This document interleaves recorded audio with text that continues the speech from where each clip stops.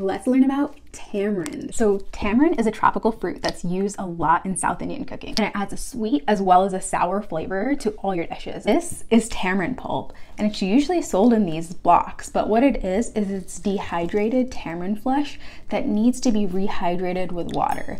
And this is gonna give you the freshest, cleanest taste of tamarind. So this is tamarind concentrate or tamarind paste, and a little goes a long way. It's already a processed tamarind product, so you don't need to rehydrate it like the tamarind pulp, and you can use it right away. So it's like the instant tamarind, but it is not as clean of a taste as the tamarind pulp.